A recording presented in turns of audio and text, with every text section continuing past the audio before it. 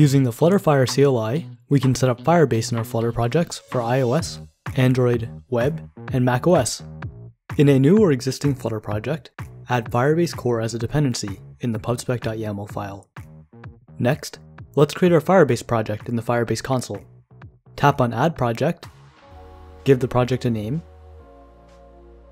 enable or disable Google Analytics, and create the project. Open up the terminal and install the FlutterFire CLI with Dart pub global activate FlutterFire_CLI. Then install Firebase CLI tools with npm install-g firebase-tools.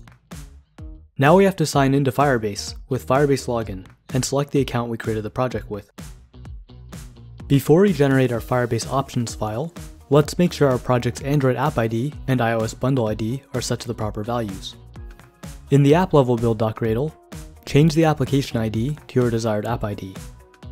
Remember to change the old application ID in the Android manifest and main activity files. To change our iOS bundle ID, open up the iOS folder in Xcode and change the bundle identifier in Targets, Runner, General. We're ready to generate our Firebase options file. Now we could just type FlutterFire config, select our project, and generate the files that way, but I like to specify the app IDs and bundle identifiers for each platform, especially when we're dealing with multiple app flavors. We do this by writing FlutterFire config, \enter to go to the next line, -- project equals the ID of our project, which can be found in our Firebase project settings, -- out equals the path and name of the file we want generated, -- iOS bundle ID, our iOS bundle ID, -- macOS bundle ID, our macOS bundle ID, and finally, -- Android app ID, our Android app ID. Here we're going to select all the platforms we want our Firebase config file to include.